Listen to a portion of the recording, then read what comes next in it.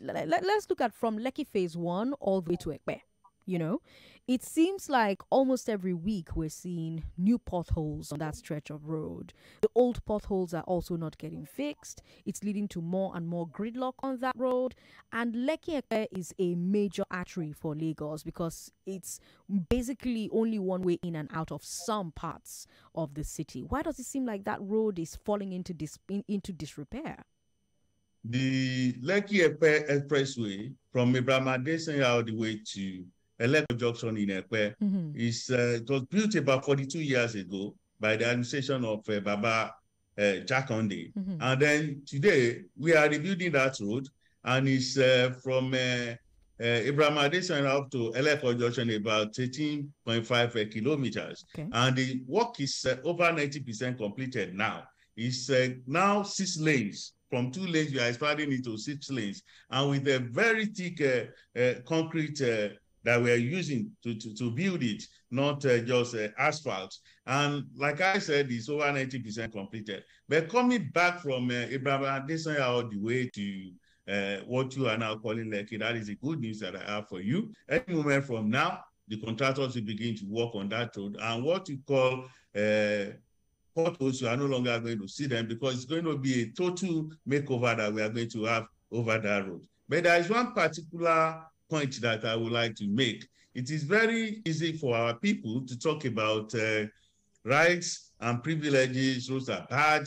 This is not good. This is not right. But nobody ever thinks about responsibility. Don't forget that when Lekki Concession Company was maintaining that road and was collecting toll at the Lekki toll gate, there was no pothole on that road.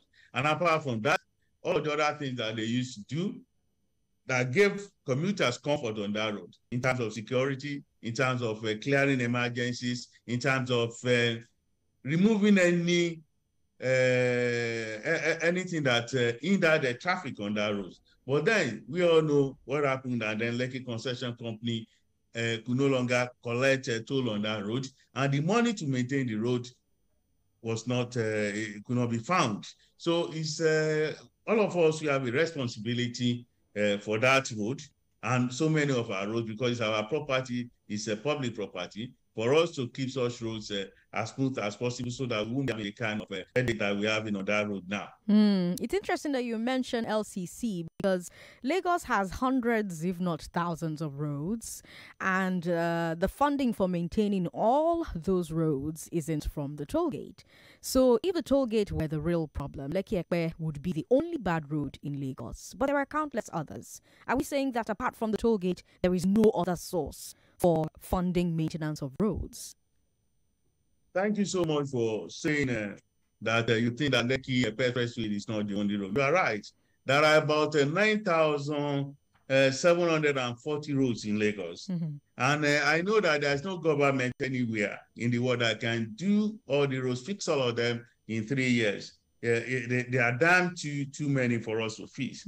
But the good thing for us is that there is no time, either in the morning or at night or in the afternoon, that you go out and you don't find Public Works Corporation fixing roads. For now, we have done about 970 roads in Lagos. Public Works Corporation on its own, inner roads, it has fixed 650 of them. Shomolu, Victoria Island, and Ikoyi, we have done 34 roads.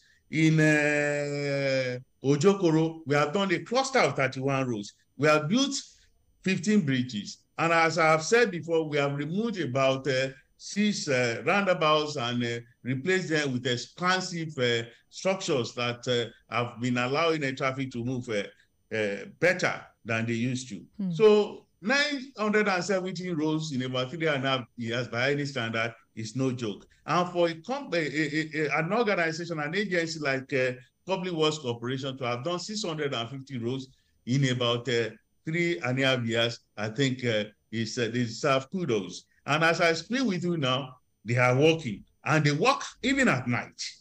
So all the roads in Lagos are so many, but that of Lekki was built with a loan, which needs to be repaid. And apart from that, you will agree with me that the road was never in this kind of condition when the toll was being collected there. So what it means is that the money that Lagos State government ought to have used for some other things, we're now going to use in billions to fix that road all the way from Abraham Adesanya to Lekki on the way to VI here, so that everything can be as good as the new one that we are building from Abraham Adesanya up to Eleko Junction in Epe.